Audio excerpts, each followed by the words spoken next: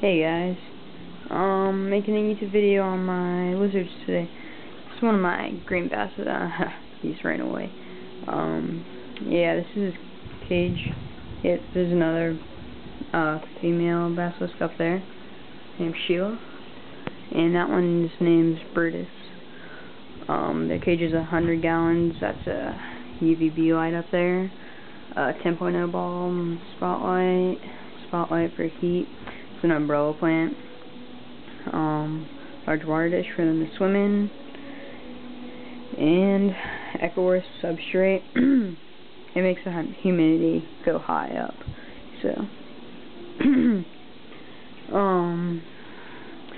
yeah, they eat crickets. They get up to 24 inches long, and they should have tanks up to 55 gallons and up. And they're probably one of my favorite lizard species just because they're so hyper. And yeah, I've had Sheila for 1 year and Brutus for a couple months now. And fish tank, another fish tank, just like Bolivian rams, green sorghum, and giant danio. It's filtered by Aquaclear 50 and a stingray and heater. And over here is my leopard gecko. You can see him right there. And yeah, it's my room on top. Yeah, I just wanted to show you guys my green basilisk. Let's see, I'll open it up. It's a Reptarium 100 gallon. My little guy's back there. You can barely see him now. There he goes. Yeah. They can be mean sometimes.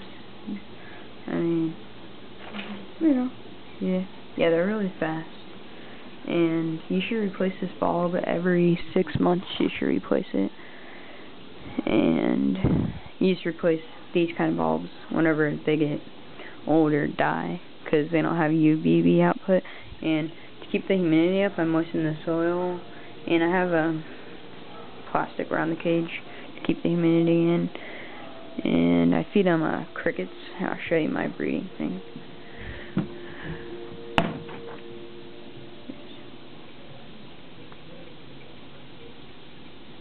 Yeah, there's a ton of crickets breeding in there right now. And I also have a bearded dragon. I'll show you to you in the next video. And you just have to keep this plant alive right here, this umbrella plant. You just water it and give it light. It's a real easy plant to take care of, and they love it. They always hide in it. And yep. Here he is.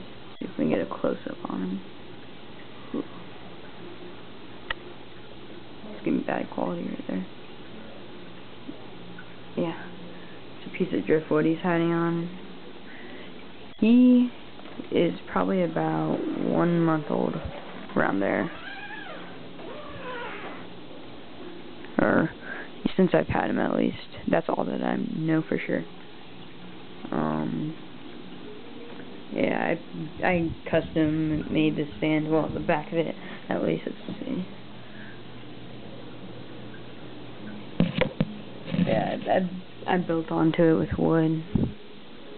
And sometimes the tank stinks sometimes, so I use Healthy Habitat natural chemistry, safe for use with reptiles.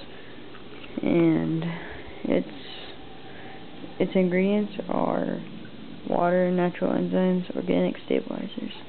And these guys must have calcium with D3, and without D3, and vitamins. I use reptile vitamins, new improved super stick formula by Zoomed.